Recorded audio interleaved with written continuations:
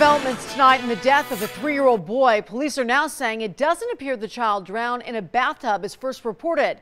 And now this man right here, the boy's father, is under arrest, accused of his murder. 13 Action News anchor Carla Wade has the latest information from Metro tonight. Carla. That's right, Tricia. We have just learned that little boy's father, Brandon Nicholson, now faces multiple felony charges, including murder by child abuse and the beating death of his own son. Just after 2 o'clock, police were called to an apartment near Vegas Drive in Decatur over reports that a 3-year-old child had drowned in a bathtub. The unresponsive toddler was rushed to UMC. Paramedics tried to revive him, but his injuries were too severe and the child died an hour later. Investigators say that the child's body was covered with bruises that were not consistent with a drowning, and they later determined that Nicholson had beat his son to death.